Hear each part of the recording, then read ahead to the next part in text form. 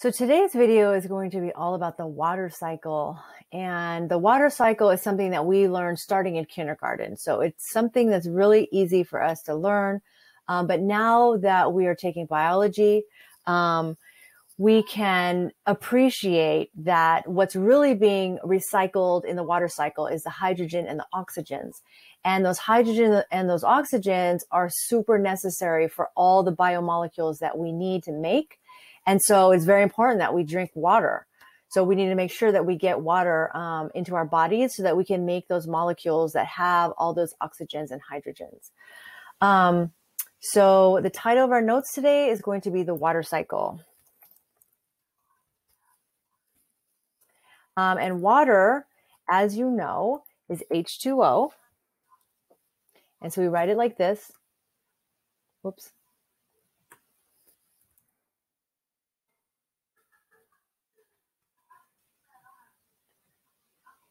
Okay, which means there's two hydrogens and there's one oxygen. And water always looks like this. We have an oxygen, and that oxygen is attached to two hydrogens, okay, through one bond. So there's the oxygen, and then there's two hydrogens, and water always has that V shape, okay?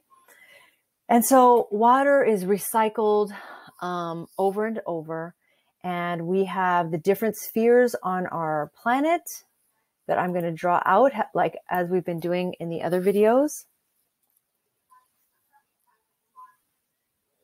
So we have the ground. I'm going to draw it over here. So we have like a mountain, and then we have a drop off. And so the ground is called the lithosphere.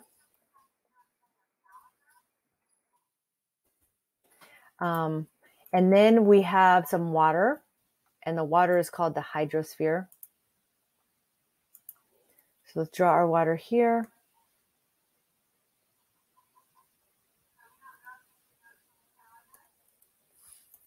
Hydrosphere. And then we have our air, and this is the atmosphere. Oops.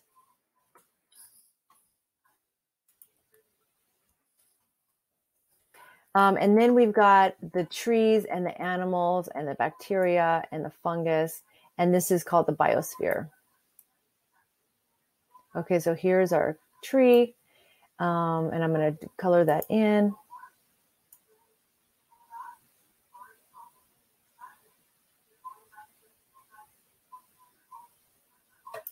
Okay, so there's our tree. Oops, that did not turn out very good. So let's make this a complete. Okay, and then we've got a trunk on our tree. And then I want to draw a little guy. So we've got a little man, and he just hiked up this mountain, and now he's like on top of the mountain, king of the mountain. Okay, and this is the biosphere here.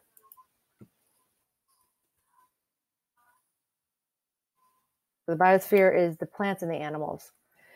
Okay, so the water cycle. Also, I want to actually add some clouds because you can't talk about the water cycle without clouds.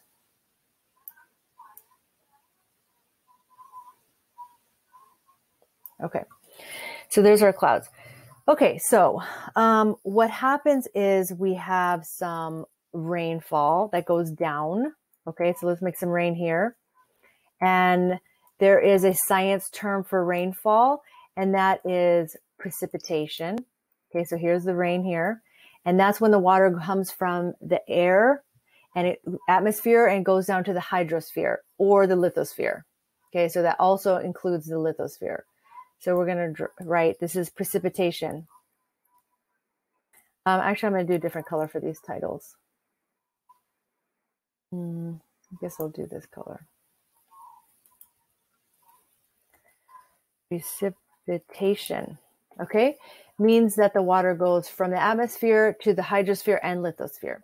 Okay, and then what happens is once it goes down to the ground, there's a stage where there's some collection that takes place, and it's called collection.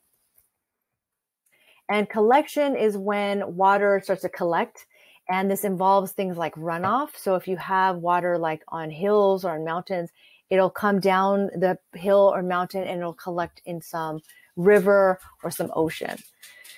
Okay, and then what we have, let's say we have some collection here. So I'm going to add some collection. Okay, so let's say we have like some puddles. Let me draw that better.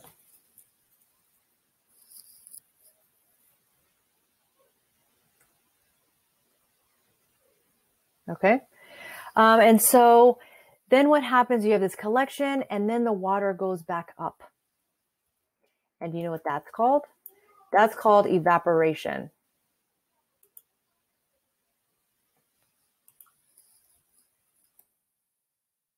Okay, and that's when water goes from a liquid to a gas.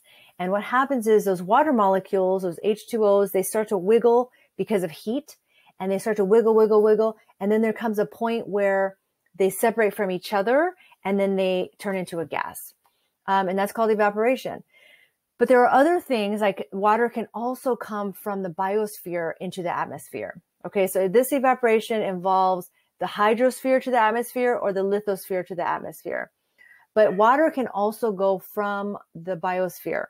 And if water travels from a person into the atmosphere, that is called perspiration.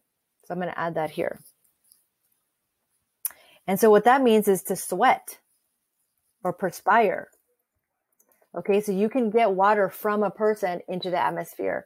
And then plants also deliver water. And that is called transpiration. Transpiration. So plants have leaves, and the leaves have little pores in them, and water comes out of those pores. And so they're in the plant, and then they leave the biosphere into the atmosphere. So water can go from either the hydrosphere or lithosphere through evaporation, or it can go through a person or animal through perspiration, or it can go through a plant through transpiration. Okay, so then we have water in the form of water vapor in the atmosphere.